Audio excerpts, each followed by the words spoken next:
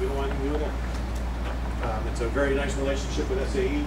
But back to our enterprise, that means our bylaws are different, our funding sources are different, our relationships are different. So we're in the process of dealing with all of those inner workings with the mothership. The way it works, oh, I was sharing earlier with the NASA stuff. I just came back from NASA. This is a little interlude for you guys. I have an update for you. I was at the Goddard Space Flight Center 2 weeks ago working with the NASA education team, and they gave me some update information for you. They've asked me to share it. You might know we have the rovers on Mars, right? The 2 rovers. Does anybody remember their names?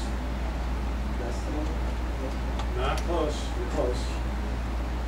Spirit and Catch the Opportunity, right?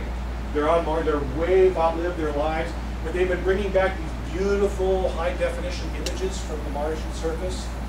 But you might remember right after we landed the first one, we lost communications with it. They finally figured out what the problem is. Okay, so they've asked me and a few of us that were at this meeting at Goddard Space Flight, go ahead and share it. So here's what the problem was, just in case you didn't know. And they figured it out.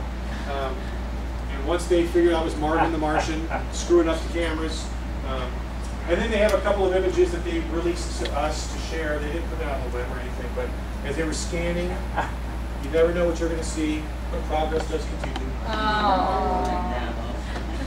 Sorry, that's people are waiting for a Sputnik. How many of you have heard about that? We need another Sputnik moment in this country, right? We need another. You getting tired of hearing about a Sputnik? Another one? Well, we need something like that. We need a challenge, a Sputnik challenge that brought the country together for 9 years. That was an amazing moment in American history. And so people keep saying we're looking for a Sputnik, and I don't know a Sputnik liking that. I don't even know if that's. I don't know if I agree with that. But we can play with it for a little bit. I'm looking at it differently. Anybody know how to boil a frog? I think global warming is my Sputnik. Global warming? Yeah. But see, Sputnik was sort of like, there it goes. You know, that was a challenge. It was that fast. Well, we were afraid that the Russians were going to kill us, just like we're afraid global warming. But that was a competitive thing, wasn't it? Yeah. I mean, wasn't it competition basically that said, oh my gosh, we better wake up to this?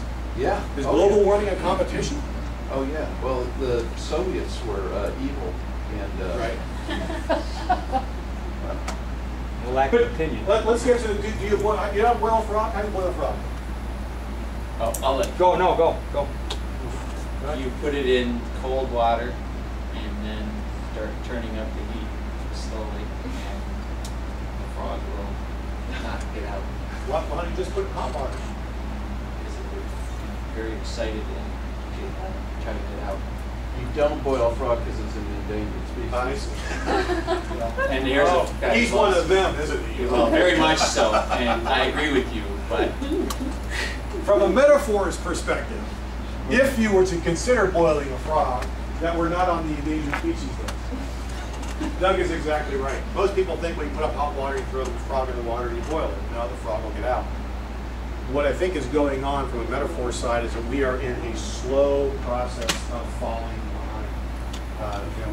We've got a couple of big deal items. You've probably seen some of this. Our source is aviation, meet the space technology. In 2004, there's 70,000 engineers we graduated in our country. India, same time period, graduated 350,000. In China, pushed to 600,000. These numbers are much higher now, from what I understand. There is some debate, to be fair, on how you define an engineer in these countries, right? Whether they are equal matches or not. There's a debate. The point being, though, that these countries are churning out skilled, engineering-minded people, depending on how skilled they are compared to ours, I don't know. The impact, as you can imagine, is our economy, if nothing else, our national security, a number of other kinds of issues. So that's from aviation, and space technology. Another interesting couple bits of data just to show this boiling frog kind of maneuver here. In China, Tyco Electronics from the U.S. took 2,000 jobs to China. Microstar from Taiwan went to China. NEC out of Japan took 1,200 jobs to China. Circuit Assembly took 1,000 jobs to China. From India, Nanotech from India and Korea took 10,000 jobs to India. Electronics Singapore, Eastern Europe, Philips out of the Netherlands took their people that went to the Czech Republic, took that many jobs to the Czech Republic. Yazaki in Japan took that many jobs to Ukraine. Jabil Electric took that many jobs to Hungary. In Mexico, Motorola sent 700 jobs. Siemens sent that many to Germany. And Vietnam, believe it or not, Japan sent 5,000 jobs. So back to that, we're no longer in a U.S.-based economy. This is a global, intermixing, interwoven, intergalactic situation we're dealing with. You've probably been made aware of that book. Mr. Friedman's World is Flat, controversial on many levels, but it's waking us up to saying we can no longer think there's us and everybody else. Right? This guy's all over the media. You may not agree with everything he says. He at least challenges your thinking, which is something that is pretty important. Fast Track Innovation Survey, they had 1,900 respondents. Sorry about the color on this, I didn't turn the lights out. U.S. has lost its innovative standing to China, India, and European Union. The online survey said 49% said yes, we've lost our innovative standing. The U.S. has lost its innovative standing. China will win the market share in information technology, agree or disagree, automotive, and biotechnology. China's on the game. Who is being surveyed? These are people who are in the Fast Track Innovation Survey, whoever it's an online service of some sort.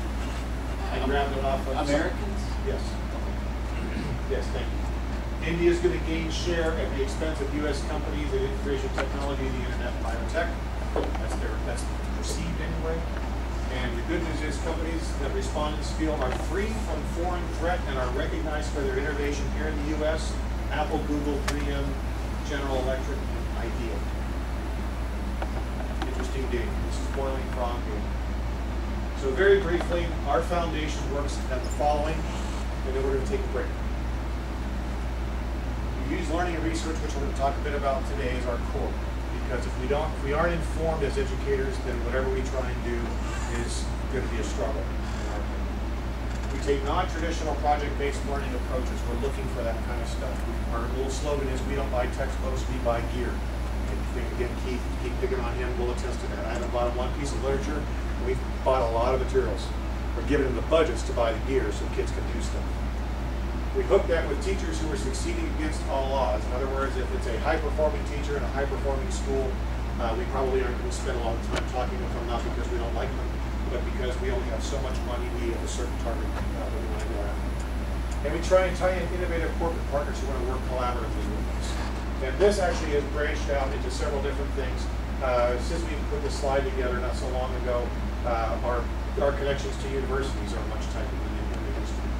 So we have all these different kinds of institutions that we deal with. We deal with different societies, Michigan Science Teachers, Metro Detroit Science Teachers Association, etc. Brain research tied in, corporations tied in, that's the industry piece, schools, math science centers, intermediate school districts, etc. All this stuff keeps weaving together. We don't have any one site-specific type thing. That's kind of what we do. Okay? So let's take a few minutes here. How about you come back at 2:45? Go ahead and take a bio break, get some refreshed drinks, turn the lights back on, please, and we'll pick up where we left off, okay?